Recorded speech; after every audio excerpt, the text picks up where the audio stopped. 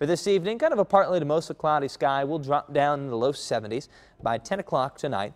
Tomorrow morning's drive, if you do have to go to work, you don't have any real worries here. Just a very low chance of a shower. Scattered clouds, south wind, 10 miles an hour. For Memorial Day, hour by hour, the chance of showers and thunderstorms is going to increase a little bit more toward the later part of the day.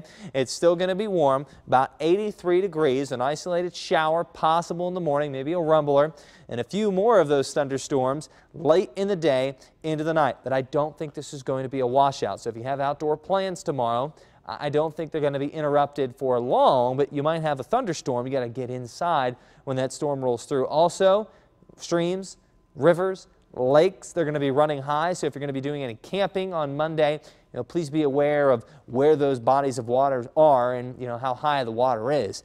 84 for our high in St. Joseph, 84 in Marshall, 83 in Sedalia. Notice we stay mainly dry through tonight into early tomorrow morning.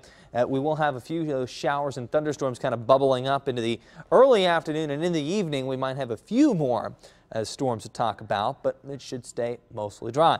Heading to the K tomorrow for the Royals game. You might want to bring the poncho to this one. You get caught underneath the downpour out there at Kaufman.